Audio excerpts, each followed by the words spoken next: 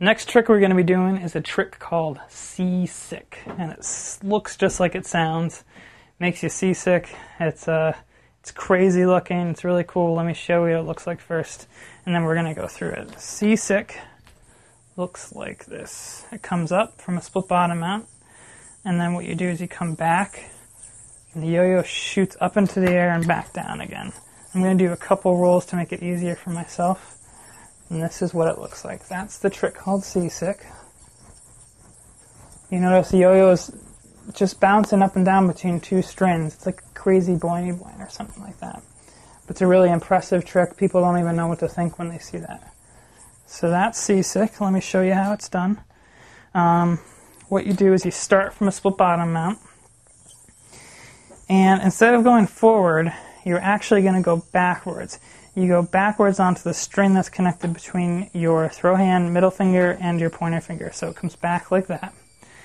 And from here, what you do is you keep going back like so into that next string. And as you do so, you shoot it up. It's kind of a weird motion. Let me show you from this angle. As it comes back, you bring it back here and you shoot it up into the string. So like that.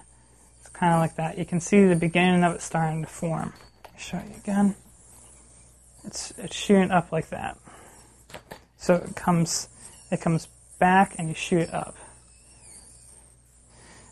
Take a look at this video, slow it down a little bit to see what I'm doing. Really practice shooting it up like that. Now, when it comes back down, it's going to fall onto that bottom string. And that's right where you started from again. So you just go backwards, shoot it up, and it comes back down to that string. So it's just like this. When you first start, your motions might be more like that, like it might just be going up and down, which is fine. The more you practice, the more you're going to get room for the yo-yo to move in, and the more advanced your Seasick will get. Try this one more time.